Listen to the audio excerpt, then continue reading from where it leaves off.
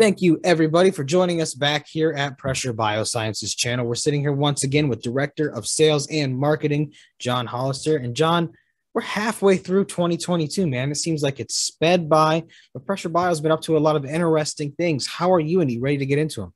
Yep, we're thanks, Michael, one for having us on and letting us give a chance to give you an update.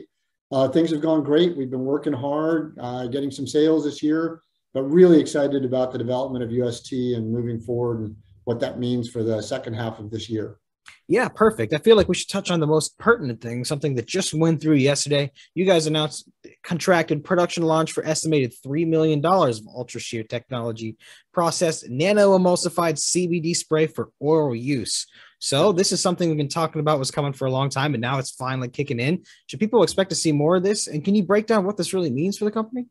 Absolutely. Happy to do so. And yes, we're going to see a lot more of it. We're finally in a position that we can use this technology that we've been developing, ultra shear technology, UST, making oil and water mix into a nano emulsion. And the first customer, we actually put out a press release yesterday, is Safer Medical of Montana. We've locked down the formulation. We had put out a press release about a month ago saying that this was coming. And in the last month, we locked down the formulation for the first product. And within the next couple of months, we will actually be on the market with a spray, 40 milligrams per milliliter spray concentration of CBD, very pure product with a little blackberry flavoring. It's an oral spray, and very excited to work with Captain George Ackerson of Safer Medical. He's a Vietnam vet who really wants to give back to his colleagues, his teammates, his veteran partners, to address many of the issues that they come back with. And he's believed in this in a long time.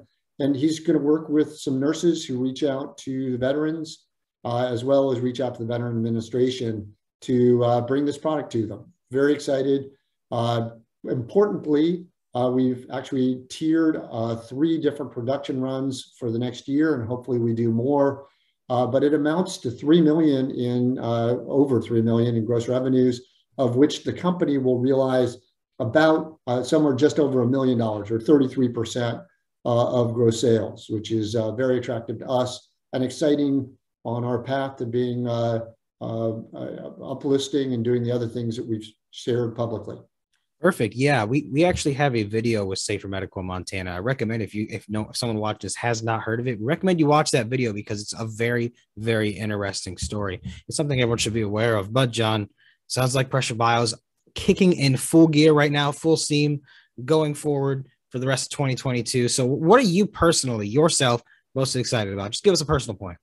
Well, UST presents an opportunity for us to get into really consumer-focused products, and consumers both in the nutraceutical CBD area, but also in cosmetics. And hopefully we will be announcing before too long a really tremendous opportunity in that space.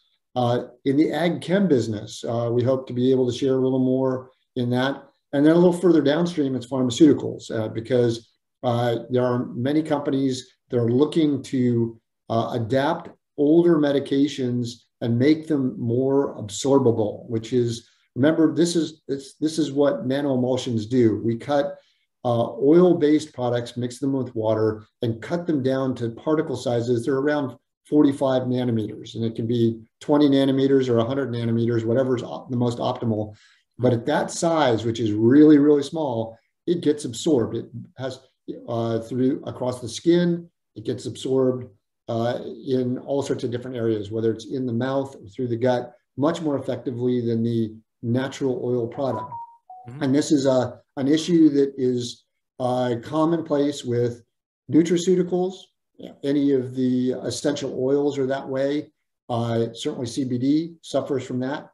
And I think we discussed it before, but an example of it is with you and I, we might ingest a CBD caplet, a capsule or a gel cap. And if you had 20 milligrams and I had 20 milligrams, I might get a full dose of maybe 4 milligrams of that would be absorbed, but that would be a full dose dose, and you might only get 1 milligram, or on better numbers, if it was 100 milligrams in that cap, I might experience 20 milligrams and you would only experience 4 milligrams. And neither of us might be satisfied with that. Yeah. With a nanoemulsified product, you get 100% absorption. And so the patient or the customer gets a full dose of what they expect. And that's much more predictable. And that's what you want to do.